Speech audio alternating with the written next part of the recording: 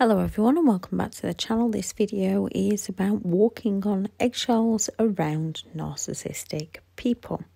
Walking on eggshells is the term most commonly used when the narcissist conditions you to tiptoe around them for fear of their reactions, fear of their anger, fear of an argument, fear of them abandoning you, fear of them falling silent on you. Because we fear how they might behave towards us is often why people end up walking on eggshells around them. We begin to hide our authentic self and we hide our true feelings, our true opinions to please somebody else. It is a subtle form of emotional abuse by coercive control.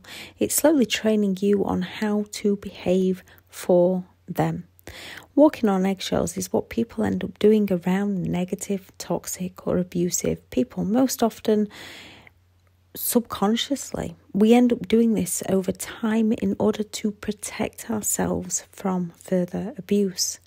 Usually when we can still not quite work out that we're in an abusive relationship, we can't work out the games they are playing, we can't work out what's happening to us through all their gaslighting, and we slowly begin to lose our values, beliefs and boundaries.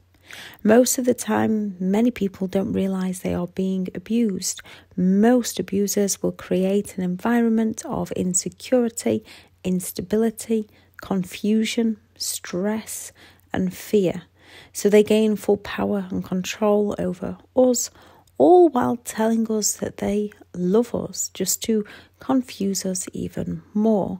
We then end up walking on eggshells to please them. Some examples are 1.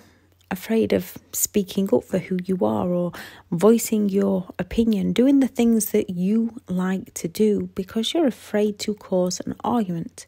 Fear of reactions, fear of abandonment. Through the narcissist's silent treatments, then they blame it all on you. They tell us things like, you're too sensitive. You always get your feelings, your opinions invalidated by a narcissist, which causes that self-doubt. It causes that rumination. It causes that anxiety as you are never validated by them. They just continue to crush your self-esteem. 2, fear of receiving anger from them, either when they rage out at you or those passive-aggressive reactions such as their silent treatments and sulks. 3, you begin to fear making a noise that might disturb them and never know what their reactions might be if you do disturb them. 4, fear of dressing how you want for fear of what they might say or do. Overt narcissists claiming that you look too thin, you look too fat, or covert narcissists, are you really going to wear that? The covert doesn't directly point it out like the overt, and both ways still plant those seeds of self-doubt within our own mindsets.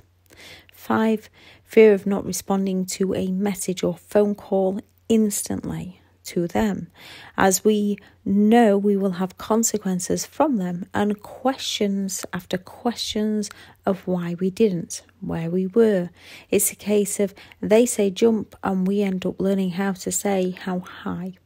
6, afraid to live your life and be exactly who you want to be because you get criticised, judged, devalued, invalidated at every single turn. Or you get those arguments. Doing simple chores like going shopping can explode into a huge argument with a narcissist if the narcissist isn't happy. A special occasion can be ruined if a narcissist isn't happy. They're going to do all they can to bring you down, to sabotage you and to stop you doing all the things that you enjoy to do. They might cause arguments before you go. They might cause arguments when you return. We always fear what reaction we're going to get from them. 7, fear of asking others for help in case they don't understand us or they don't believe us. 8, Fear of not making their meals right because we've brought the wrong kind of bread, or we've brought the wrong sliced bread. It's too thick, it's too thin, it's too crumbly. There's always something wrong. When a narcissist wants to chip away at you, they will find anything they can to chip away at you about. 9, fear of going out or talking to friends and family, slowly ending up becoming isolated, cut off from those who do love and care for you. They cause arguments before we go out or when we come home, or they silent treatment us, or they say things like, they don't even like you. Why would you go out with them? They only talk about you behind your back. A form of triangulation, divide and conquer. So we end up questioning ourselves and not the very person we should be questioning. We end up questioning our friends and family who are supportive of us and not the very person who is sabotaging us. 10, fear of being judged by others if we do speak out. Fear of being judged by others if we leave the relationship. Fear of not being able to get the help and support that we need. Once out, we may still suffer from these. They've been programmed into us to think this way over a period of time, so we can fear reactions from others who wouldn't even react to us in the same way.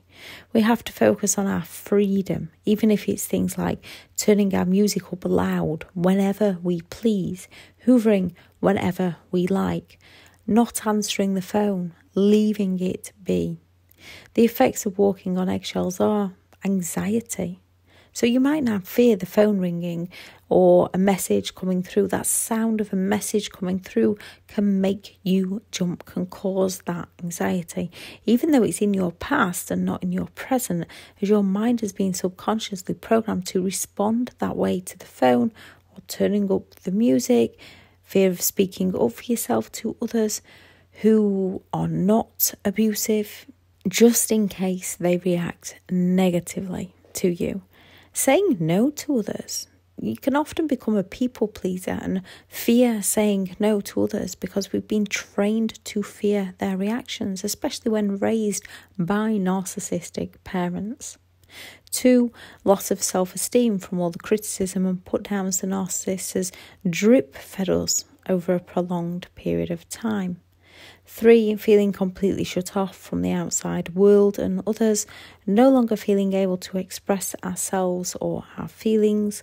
4, constantly apologising to others for things that we haven't even done, things we don't even need to apologise for.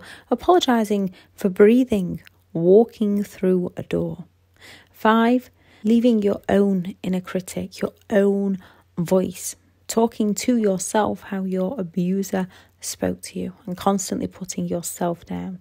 Does your inner critic ask, if you're going to wear that, do I really need to do that? Do I really need to see those people? Do those people even like me? 6, loss of personal self and freedom due to anxiety. No longer wanting to do the things for you as you've been programmed to ask the narcissist for permission first. Or you fear failure because they've told you time and time again that you're not good enough. They've conditioned you into believing you're not enough and that you're not capable when you are enough and you are capable. Sometimes in life we just have to get started so that we can learn, so that we can find our motivation and so that we can see ourselves improve. We might avoid all situations full stop, as we already know how people will react, so we begin to fear how people will react. 7, fear of speaking up for yourself, being who you want to be. Fear of offending people, fear of being judged by people, fear of being criticised by people. What can you do about it? 1, if you're still in the relationship, start working on a safe plan to safely get out. 2, start working on yourself. Some narcissists are dangerous, so I wouldn't recommend doing it in front of them. If you're working on a plan to get out, if you are out, start to express yourself again in your own personal likes and dislikes. Learn your values, your beliefs, create your boundaries, your needs and your wants. Start doing all the things that you love to do that the narcissist wouldn't let you do. Sometimes your motivation comes once you start doing. So at some point you have to just force yourself to get up and do the things that you want to do. Give yourself a reason why you want to do something. Tell yourself how you're going to feel once you've had it. The confidence often comes during the process of learning a new skill. If someone's never played a guitar in their entire life, they're going to pick it up and most likely they're going to suck at it. And if they give up, they're never going to learn. However, if they really want to learn and they keep going and going and going, the more they pick it up, the more the confidence is going to grow and the more their ability will grow with it. So start doing all the things that you want to do. 3, surrounding yourself with positive, happy people who are happy to show emotions, as this will set you free to feel like you can show yours. We all have emotions, we all have insecurities, we all have vulnerabilities. We have to learn to accept our own. 4, create those new boundaries around your values and beliefs. If something doesn't feel right, it's not right. Say no, stick to your no, and you must enforce these no's. 5, create those new core values and standards of the things that matter to you. Yes, I have repeated this a few times. Your core values, your beliefs are your everything. They are what often drive you to do the things that you do and stop you from doing the things that you don't want to do. If you think that somebody is going to respond in a negative way to you, it stops you doing the things that you want to do. They are your beliefs that need changing. 6, choose to surround yourself with those who want to see you do well, as you want to see those do well. Walk away from those who drag you down. Walk away from those who drag others down, who gossip about others. You don't have to cut everybody out of your life. However, if someone holds a lot of grudges, if someone is constantly pulling everybody else down around them, you want to distance yourself from them. You want to observe their behaviour, recognise them for who they are, and don't let them impact who you are as a person. 7, keep asking yourself, what are the things that I enjoy doing? And start doing those things. 8, reconnect with old friends, old family, those who will understand. Ask yourself, if this was one of your old friends and they came up to you with the things that you've been through, would you want to help them? Most people would definitely want to help. Those who tried to warn you, yes, sometimes we have to swallow our pride and our ego. Those who tried to warn you, tried to help you because they care about you. Go and approach those people. Most of them, like yourself, would want to be there for you. 9, take those baby steps. It's the only way, and keep going each and every day. You're allowed to step back now and again. Just dust yourself off and go again.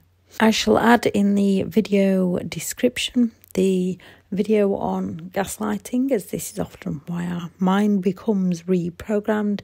The video on narcissistic rage and passive-aggressive behaviours to understand more about recognising that kind of behaviour in another person, and the video on limiting beliefs. Thank you very much for listening. Go out there and create the day that you deserve, because you do deserve to have an amazing day. Bye.